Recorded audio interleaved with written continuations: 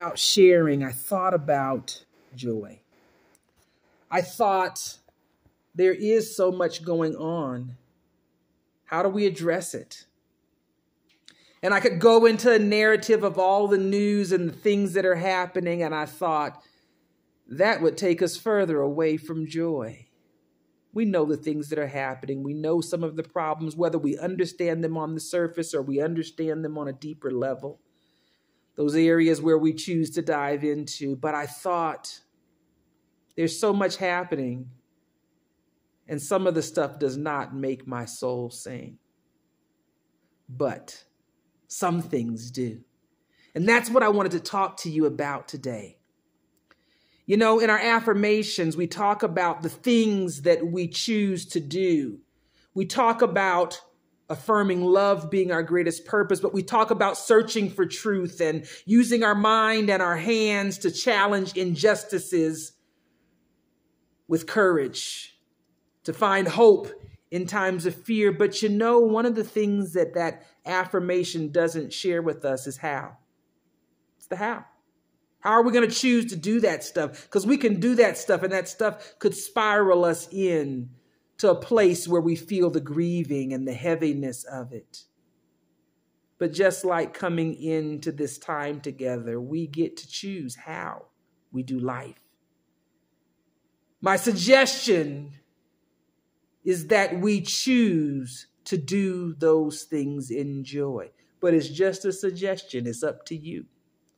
The song that we started with talks about the unspeakable, speakable joy. Joy, joy, joy, joy, joy. And I thought I'd start today with sharing, even though we've had the official time of sharing, that I wanted to take this pastoral time and share with you some of the things that have brought me joy in the recent past. So let me tell you what happened. One day, I decided to take a trek. We have a wonderful history museum, the it's a history museum here in town. You have to look it up if you want to see the correct name of it, because I'll butcher. Pompano Museum, Museo de Pompano, I think is what it's called. Don't hold me to that. My Spanish is improving. But I decided that I was going to do a thing. And so I got my handy dandy bus card where I load money onto it in advance in case an adventure hits me.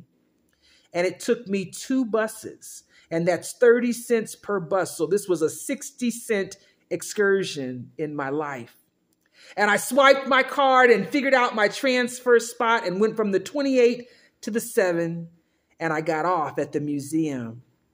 And I was able to wander through and learn about the regions and the different cultures. But I had planned on it being a 2-museum day because as I was riding the number 7 bus to the History Museum, I saw one of the municipal art museums that was the artisan craft work of those that are local to this region, local artists. And the city has invested in having a space, a gallery for their sharings. And so as I left the museum, I looked up and the clouds were gray. And I didn't have an umbrella, which some of you may know is the story of my life. Leaving home, knowing that I need one, and then realizing that I don't have it until I'm either halfway to the bus or until something starts dripping on my head and I feel the moisture. Well, this was one of those days. But I'd come across a video some time ago, and it was talking about socializing our children, that we're the ones that tell them this weather is good or this weather is bad. And I was thinking about Mars and thinking how to give him a better experience of life. And that one of the things it says was don't tell them it's good or bad. It's just a different kind of weather. And so then kids learn that rain is just a rainy day. It's different. It's not that it's bad. It's just a different kind of play that you can do because there's puddles and there's fun and sometimes you get wet, but you can fix that too. And so there I was as I left the museum, having had a really good experience with the amount of Spanish that I know. I got to see the shrunken heads for real, y'all. I thought this would never happen in the United States. There'd be outrage in even the historical aspects, perhaps, of that. Maybe it would, maybe it wouldn't. But I got to see some of this and understand a little bit more about the work of shamans because that's an interest for me. I said, when I retire, I'm going to go do documentaries on shamans and shaman medicine, and that's still on my list of things to do. But I traipsed through the rain, and I'm talking about the kind of rain where you drip. My hair was dripping down my face. My glasses were steamed up and spotted with rain. And there I was like a little kid trying not to fall out in the streets because sometimes the tiles make it slippery. And I traipsed to the museum only to find that they were shut down having lunch until 2 o'clock in the afternoon. Lunch! I need some of that. And so I decided to take an excursion walk. And I walked up the street and around the corner, and then I realized where I was, and I knew where I was. And I said, let me go this way. And as I went several blocks up, I ended up near Parque Calderon, but there's a spot there that sells just cheese, Gouda cheese, lots of it. Lots of flavors, and you can stand there and taste each one. And I said, how many can I taste? And she says, as many as you want. That was on a previous trip, so I was prepared. And I said, the next opportunity that I'm here and I need to eat, I'm going there because they sell grilled cheese sandwiches. And if you know me, cheese is one of my favorite things. It always gives me joy. And there's a little shop right next to it that's the cutest little thing, and it sells tea and madeleines. I don't know if that's what you call it. Macaroons, the little cute cookies. You know, my daughters eat them and my granddaughter makes them. They're the little cute cookies that are usually in colors. They're about 2 bites, but they just look delightful. And it's the perfect thing to have with tea. And so what did I do? Even though I was a little bit wet, I sat and I had a grilled cheese sandwich and some tea. And that gave me joy. But then something else happened on a totally different day. It was my birthday, and people always say, you know, you want to do something nice for your birthday. And I thought, well, let me tell them what the nice thing is. They can add the $1 to my flower budget, and it'll give me a whole lot of birthday joy that'll keep giving. And there's some folks on social media that's just as enamored with fun and joy as me. And you know what they did? They sent $1 donations to my Cash App account. And guess what they did? They increased my flower budget for the rest of this year, which is almost over, and all of next year to $2 a week in flowers. And so each week we get flowers. Now I get the personal enjoyment because they live at my house, but it was a collective effort of about 10 people, including my daughter, who said, is that what you want for your birthday? $1. And if you put several, then that gives me several weeks and we can enjoy. And today, because I didn't go to the market yesterday, but I got up this morning and went because I need food and my $2 worth of flowers today. And so every week I take my $2 to the market and get our collective flowers, and those $2 bundles of flowers give me joy. And then I was at the market one day and I was sitting because my friend was waiting for her chicken to come off the rotisserie. And there was a young man there with his dog, and there was a little boy with an ice cream cone standing nearby, and the little boy had ice cream dripping down his face and his hands, but he was teasing the dog. He must have been 2, but I can't really tell because the stature is very short, and maybe he was 3, but he was walking with his dad, and I saw him hold the cone out to the dog, but pull it back and hold. And this dog was trying to behave, but the temptation was there. And as I sat there, I was giving commentary. And the person that was holding dog was this 24-year-old man named Justin. And I said, your dog is so well behaved because that temptation with that little boy is irresistible. And from that conversation, a friendship developed, and that young man is now helping me with my workout plan. He came over this week, and not only did he give me a plan, we went through the chest, the abs, the shoulders, the front, the side, the back of the shoulders, the trapezoid, the something else, the upper legs, the lower legs, the calves, the back, and the something. We had to go through all of them so I could learn them, which was part of why I was on the couch on Saturday, because my body was like, we want to get there, but we're not. But having a young person in life spend their time investing in me, this grandmother, who's at the market being silly over ice cream cones and little kids. And that gave me joy. And I'm not a TV watcher, but it was a rainy day yesterday and my body, like I said, was aching. And I was grateful to have a couch and a remote control and tea and popcorn and a rainy day to give me an excuse to stay on the couch with my blanket and pillows all day. And that gave me joy. And then having a neighbor who grows all kinds of flowers and started them years and years ago so that the flowers grow right outside my window. And it brings the hummingbirds and recently these yellow birds that sit on the wire. There's one sitting there now in groups sometimes of 6, 7, 8, or 10. I've just noticed the yellow birds, but the hummingbirds come and visit outside of my windows regularly. And that gives me joy. And then being new to this community and yet going out in public and having people know my name. I was at the market this morning and I have a friend from Venezuela and I forget her name, but she walks past me as I'm getting my flowers from the little old lady that I often get them from. And all I hear is, Viva Venezuela. And I know that's my friend because that's what I call her, Viva Venezuela. She's an immigrant here too from Venezuela and she works at the market. She used to work selling nuts and grains, but now she works at the rotisserie chicken spot, which was what we were sitting at when I saw the young man with the dog and the little kid in the ice cream cone. And she passed me this morning and she got to me before I got to her. But oftentimes in the neighborhood, as I'm walking, I'll see our taxi drivers. And because my name is quite unique here in a Spanish-speaking world, they remember it. You see, my name is Lorana in English, but it's also Lorana in Spanish, which means the frog. And I think sometimes they think my Spanish ain't that good and that I've made a mistake because sometimes they'll say, oh, la reina, which means the queen. Doesn't that sound noble? And I say, my mama don't speak no Spanish. My name is Lorana.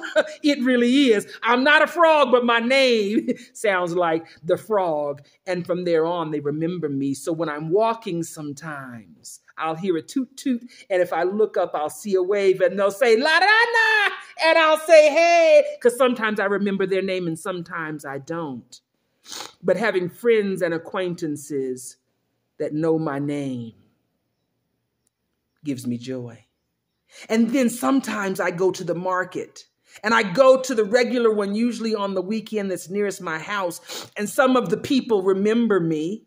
There's not many Afro-Ecuadorians and there's not many Black expats here. So maybe I stand out for that reason. I don't really know. But this is the second week in a row she's given me free pears. Now, these are little one-bite pears. They're little bitty pears. And last week I gave them to my friends. But I went to the market today and she gave me free pears. And that gave me joy. And then my regular flower lady, whose name I can't remember, even though I ask her regularly, I'm working on it. She remembers me each week. And she and I have had the conversation because I used to have $1 a week is my budget. And she knew that. And then I finally went back and says, and now my budget is $2 a week. And so we decide which flowers I'm going to get for my $2 each week. And today she had some mixed flowers that have red carnations and these beautiful pink and fuchsia speckled carnations and these yellow flowers that have itty bitty flowers and the white flowers and the white roses were today's selection. But each week she knows I'm coming for her and she's got a smile. And she told me her name 3 times today. And finally, I just said, you just my grandmother. You're my abuela. That's what I'm going to remember. I may or may not get the name right, but people and the little old flower lady and what I can do because of her for $2 gives me joy. And then on the other side of the market, there's a little old man. I seem to find the little old senior citizens everywhere I go because they give me joy. But there's a little old man that sits on the other side of the market. And he has a little bit of stuff, but I usually buy something from him, even if I don't need it. I spend 50 cents or $1. And he sits next to the lady that I buy my cacao. And if I haven't come for a few weeks, they say, "Were you in the United States?" And they know that because I talk and we've developed this friendship. And he always seems happy to see me. And that little old man reminds me of Pedro. Pedro's my gasoline, my propane man. We have several that come by throughout the day, maybe 2 or 3 times a day. You hear the jazz music playing like it sounds like an ice cream truck that plays jazz music, but that's our propane people. And you hear it a block away, and if you need propane, I usually run out to my patio and say, "Woo, woo, Pedro." I watch for Pedro. Even though there's others that come, I'll wait a day if I've missed Pedro, if he's come too early or I've missed him.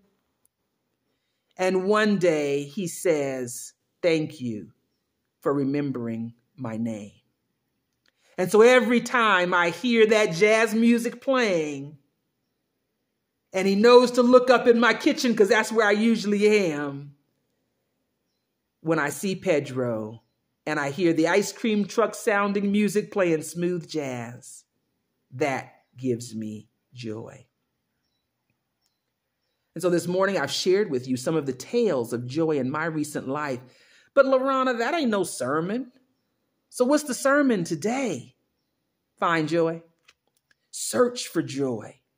Joy is a privilege of life and the spiritual journey that I hope we're all on. But what does our spiritual teaching tell us about joy? For those that align with Christianity, Philippians 4:8, and for those that don't, is still good information and good principles to use. Philippians 4:8 says, "Finally, brethren," and add to that humanity, brethren and sisterin, whatever things are true, whatever things are honest, whatever things are just, whatever things are pure, whatever things are lovely, whatever things are of good report, if there's any virtue and if there is any praise, think on these things. That feels like joy. Think on the things that give you joy, the things that are true and honest and just and pure and lovely and of good report and of virtue give you joy. It says, think about those things. Think about those things. It also says in Nehemiah, go and enjoy choice food, sweet drinks, and send some to those who have nothing prepared. This day is holy to our Lord. Do not grieve, for the joy of the Lord is your strength. It talks about the coming together. Food. Several of you have echoed that today. Those choice foods and sweets that you're preparing, those recipes. It says joy. But what if that isn't your path? Well, the West sometimes dismisses some of the other teachings, but what about those teachings of the East? The very beginning of Confucianism, the Analects of Confucian, the master said, is it not a true delight to learn and to practice constantly what one has learned? Is it not a real joy to see men of kindred spirit gathered from distant places? Is it not characteristic of the gentleman not to be saddened even when his qualities are not recognized by the world? In Confucianism, we find the joy is about learning. It's about the joy of fellowship, the joy of development of your personality without regard for recognition by the world. So for those that see Confucianism as a way, our joy is about the things that we have the opportunity to learn for life. But what else do our traditions tell us? The Taoist vision is even far more far-reaching than Confucian. If Confucian sees the oneness of mankind, of humanity, the Taoist says, let's go a little bit farther. What about the oneness of all creation? Confucian finds joy in harmony of human relationships, but the Taoist says the joy in the harmony of the individual with the whole cosmos. If you understand that all things belong to the same treasury, the treasury of nature, we're all a part of this. You're one with nature. You're one with the sun and the moon and the stars and the whole universe. But it depends on how we look at it. For Taoists, the joy is in non-attachment. It's in the perfect freedom. Confucian, the joy is in the fullness, whereas the Taoists see the joy of the emptiness. But then what about the Zen? The joy of Zen, it springs from enlightenment, being enlightened in yourself and bringing enlightenment to others. But the enlightenment, if it comes at all, comes unexpectedly in a flash. And there's a writing that symbolically was presented in a little poem by the Buddhist. It says, I spend a whole day in search of spring, but I could find no trace of it. Although my sandals were worn out walking through the misty hills on my return home, regaled by the fragrance of the plum blossoms in my garden, I suddenly saw spring in full bloom on the tenderness of branches. And they were talking about true enlightenment is what we find at home, but it's the going out into the world, into life, that when we come home, those lessons connect us. Those lessons enlighten us. It says in Zen, there's 2 diseases to avoid the practice of. And it says the first is to ride an ass in search of the very ass you are riding. And the second disease to try to avoid is in riding the ass and refusing to dismount. Nance talked to us about the donkeys this morning briefly. The Zen master said that part of the illness is searching for something that's right here within. But the other part of the illness is staying here within and not going out to be able to learn those lessons and bring them back in and honing them into your life. That all of these are about joy. And then Henry Newman says joy does not simply happen to us. We have to choose joy and keep choosing it every day. This quote is from Henry Newman, where he expounds. He says, joy is essential to the spiritual life. Whatever we may think of or say about God, when we are not joyful, our thoughts and words cannot bear fruit. Jesus reveals to us God's love so that his joy may become ours and that our joy may become complete. Joy is the experience of knowing that you are unconditionally loved and that nothing, sickness, failure, emotional distress, oppression, war, or even death can take that love away. It says joy is not the same as happiness. We can be unhappy about many things, but joy can still be there because it comes with the knowledge of God's love for us.